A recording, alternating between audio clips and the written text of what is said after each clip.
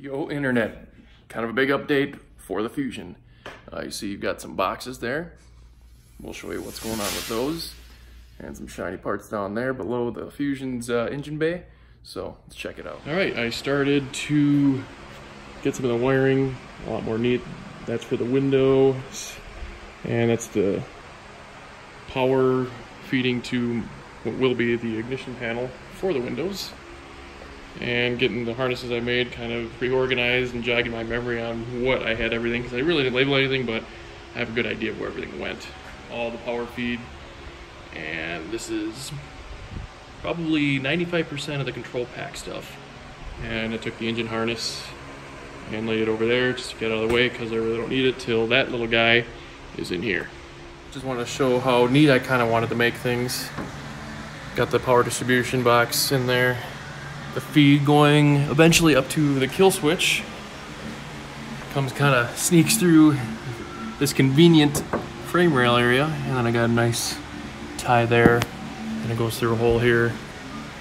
Shrunk wrap that. I'm gonna shrink wrap all the ends that I didn't before, because the wiring prior was sort of a dry run, and so I'm just gonna do everything as professionally as I believe I can. The issue that I've had on the Fox was using a standard, just a 2-post kill switch, and the control pack, it wouldn't kill it because it was backfeeding through the alternator and kept it running. So I got this 4-post one. It's the same one as I have on the Fox. Oops. But it has these 2 posts that I have hooked up to the ignition feed to the control pack. So whenever that's killed, it'll kill everything along with the battery, and it'll work out real nice. I got that permanently installed. Nice shrink wrap. I can route all the main stuff and get going on the other side. Getting things also tidy. A lot of extra loom, especially that control pack. I'm gonna try and figure out a way to tuck that up nicely, but it's coming along. I had to get that stock grommet and put the engine harness through it. So, also got this today. Ooh, brand new from Tasca to replace the, who knows what they did to that one. Also got an ARP bolt, because those bolts are torque to yield. I've been guilty of using the same one myself, but the insurance can't beat it, so made a lot more headway over here. Got the wipers in, got the wiper motor, all the alternator, MAF harness, power steering harness. I'm getting this all about as neat as I can get it. Good thing there's be a dash covering it up, but that'll help my OCD a little bit by getting it a lot better than the dry run. Got my tools ready, put on the balancer. I know there's installer tools for this operation, but I've done this plenty of times.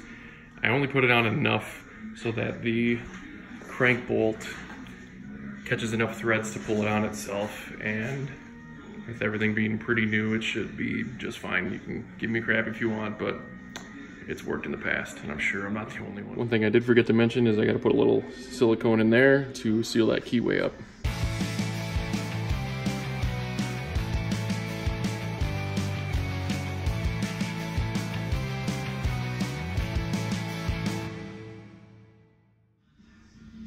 All right, so it is drawn as far as it can go. It started turning the crank, so I'm just gonna, I have long enough arms, I'm gonna use the pry bar against those flywheel bolts and to hold the crank while it torques to 100 foot-pounds.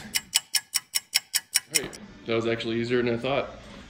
I really didn't feel like I was stressing those bolts out as much as I remember doing it that way in the past with other mod motors, but gave it a couple clicks of the torque wrench, boom. Ready to throw on the belt and continue. So, on my way to North Phoenix on my lunch break to go pick up my parts for the Fusion at All Valley Powder Coating.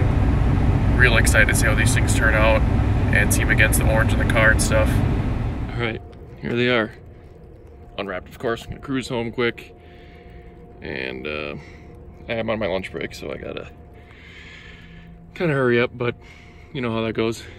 So, all right, since I'm a little pressed for time, that's all you get for now until I come back.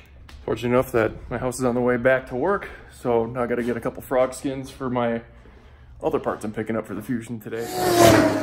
All right, so it's after work, and I just made the trek over to Variant Wheels. I think you know what I'm getting. You probably won't even see it in the photo or video. All right, there it is. Freshly cut Variant Wheel Xenon, made right over there. And we're gonna see how this is actually done. What they actually do is they get their castings, they're cold forged, and then they drill any bolt pattern you want and the offset to fit your car just super minty. It's gonna blow them.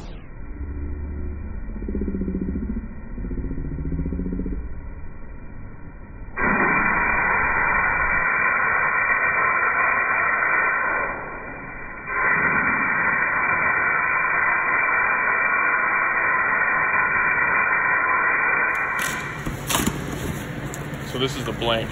Right. It's not bolting on anything yet.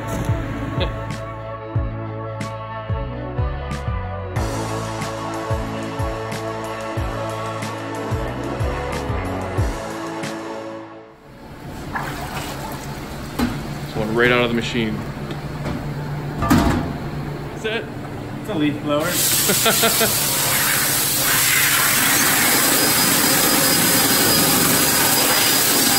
That's a Variant leaf blower.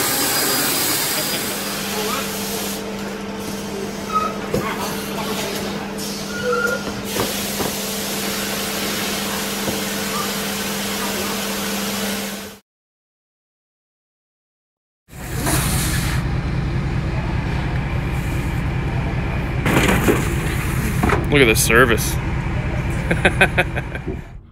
Would you just look at it? Kind of eyeballed the fitment, but I did have the gauge with the track back wheels that are on that other Mustang I got. So these are 1/2 inch narrower than those with about the same offset. So by the time I compress the suspension, it should tuck in there nice. Still have room to roll. I know a guy who has that tool.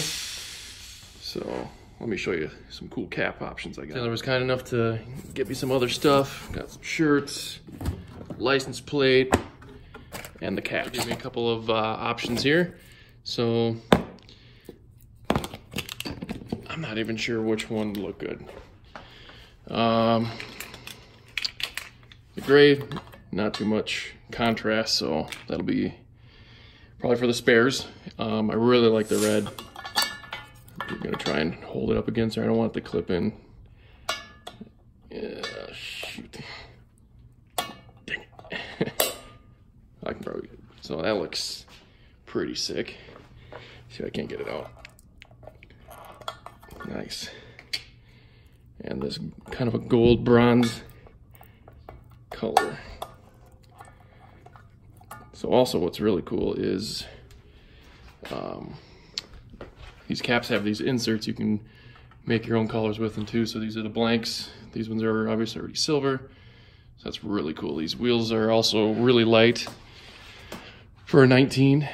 And so yeah, now I'm gonna show you what's up with those little guys. If you go to their site and use the discount code Back to the Fusion, you get 10% off your order. So that's the first for me. Pretty pumped about that. So give them a look. Check them out, get some wheels for your ride. All right, like I showed you earlier, I got all my parts that I needed powder coated back from All Valley Powder Coat. Subframe, control arms, and headers. I'm gonna unwrap these things and see what's up. Oh, would you just look at this? It's been a big day for the Fusion. All Valley did an awesome job at a super reasonable price. So if you're in the Phoenix area, definitely hit them up. I'll leave a link. I'm not sure if they have a website, but I know they got an Instagram. Just get a hold of Paul and he'll set you up. He's kind of got some weird day hours, but it's definitely worth the wait. So those are high temp. I think they look phenomenal. You can see Devin from GSK Fabs work there and all nice and finished. And Stardom Fabs arms. These are the same color, and here's the subframe. Remember, I did have to modify that to fit the S550 rack. So this is it, boys. Almost ready to beat cheeks and get this thing all together. Get some rubber going. Should be moving under its own power in no time. Except this weekend, I can't work on it. Doing a little delivery to California, but as soon as I get back, you know I'm gonna be beating cheeks.